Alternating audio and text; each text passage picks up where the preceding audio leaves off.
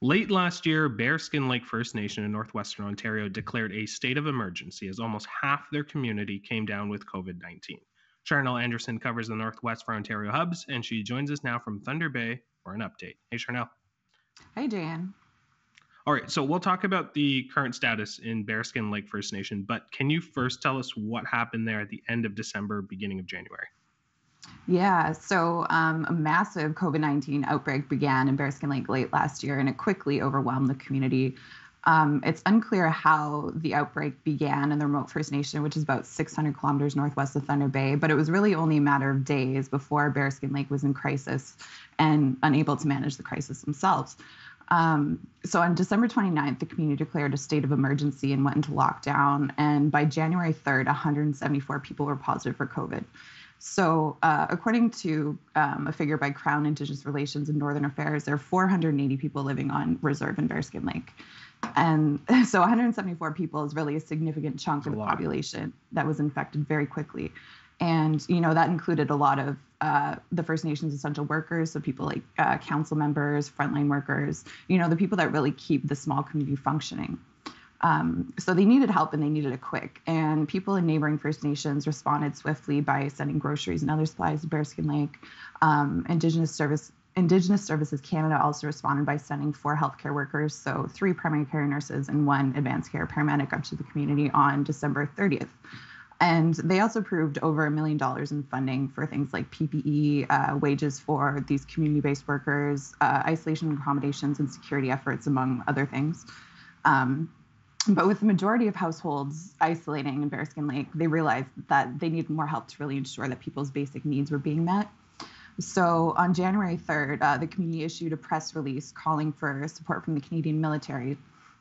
And in a situation like this, a request for military support has to come from the province. So on January 6th, the Solicitor General made this formal request for military support for Bearskin Lake and a few other First Nation communities. And that request was approved for Bearskin Lake on January 9th. So that same day, 4 Canadian Rangers who are members of Bearskin Lake that were previously isolating were deployed to help with the pandemic response in the community. And in total, the community was promised 7 Canadian Rangers, but last week the community said only 5 of those 7 Rangers had been deployed. It's unclear whether those 2 other Rangers have been deployed since then, but at this point, I understand that really the worst of the outbreak is over and the community is in recovery mode now. Hmm. Now, when all of that was happening, sort of in the background there, neighboring communities stepped in as well. Some included a 3.5-hour trip to Bearskin Lake First Nation. Can you share some of the initiatives that were happening from neighboring communities to help out? Yeah. So a lot of people in neighboring First Nations and other communities stepped up to help Bearskin Lake during this crisis. For example, as you mentioned, our viewers may have seen the photo of the Skidoo convoy, which Uh-huh. that was on New Year's Day. Dozens of people from Big Trout Lake gathered supplies and made it. So it was 3.5 hours, 7 hours round trek on their snowmobiles. Really cold weather, so that was pretty remarkable. And, a number of other First Nations also stepped up to help, either by raising money or buying groceries and other supplies and getting them delivered. Another big thing was cutting and delivering wood because that's what's used to heat homes in Bearskin Lake. And so some of those First Nations, this isn't an exhaustive list, but some of those First Nations include Muskrat Dam, Sandy Lake, Round Lake, Nishnandaga.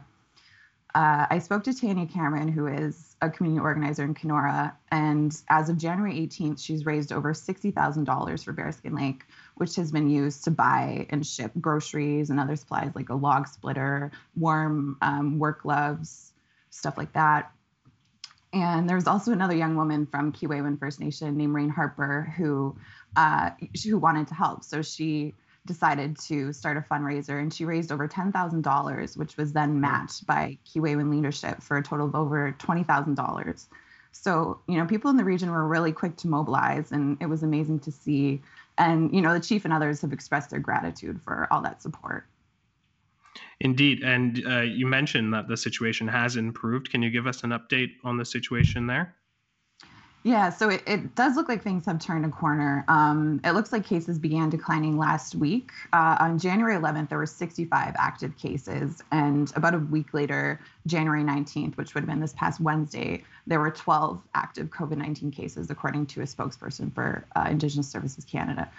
And it's my understanding that no one has been hospitalized as a result of this outbreak. And that is probably thanks in part to a high vaccination rate. Over 80% of adults in Bearskin Lake are fully vaccinated. So now the community is really focused on recovery. In a press release issued last week, Chief Kamina Waterman said they're now focused on physical healing and mental health needs of community members. Now, First Nations and remote communities have faced a lot of challenges over the 2 years of the pandemic. Can you share sort of the specific difficulties that they've had dealing with COVID-19? Yeah, I mean, in short, it's complicated. Especially, emergency response in First Nations, especially remote First Nations, is complicated. For one thing, many First Nations face a lot of systemic issues, which, we can go back to the Indian Act colonization. But, so stuff like the lack of clean water or inadequate overcrowded housing, which can really exacerbate problems, especially, the outbreak of COVID-19. And remoteness also plays a role in this because it takes longer for people and resources to get to remote communities, and it can be quite costly as well. But really early on in this crisis, Bearskin Lake declared a state of emergency. But a First Nation declaring a state of emergency is not the same thing as a municipality declaring a state of emergency. When a municipality declares a state of emergency, it's a legal mechanism that gives the powers that be authority to make decisions.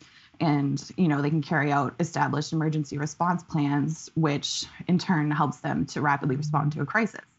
And so we saw this early on in the pandemic with cities like Toronto declaring states of emergencies, which allowed the city to implement their own public health restrictions independent of the province. But because of different legislation, First Nations are governed by the Indian Act, these powers aren't extended to communities on reserves. And so a report from Anishinaabe Nation points out that declaring a state of emergency on reserves serves, quote, more of a political function than a legal function, end quote. So it's useful to draw attention to problems and communicate potential remedies, but it doesn't give the First Nation the same authority as a municipality would have in a similar situation. So First Nations are really left to rely on provincial and federal agreements, which can be quite cumbersome, during a time when really urgency is required. Thank you, Charnel. A very important story, and we look forward to seeing you again. Thanks, Jan.